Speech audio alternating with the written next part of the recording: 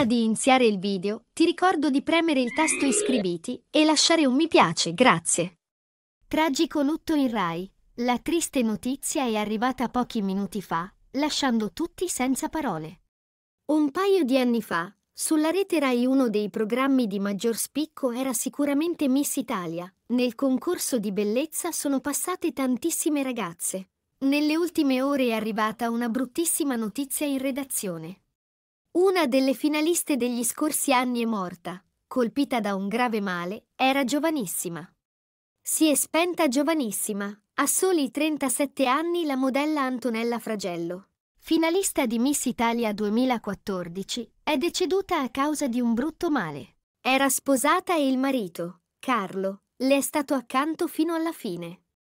Lascia un vuoto incolmabile in tutti Antonella, conosciuta per la sua bellezza, ma anche per la sua professionalità. Modella e protagonista di campagne pubblicitarie, era stata anche organizzatrice del concorso Miss Italian del 2014 a Napoli, sul lungomare.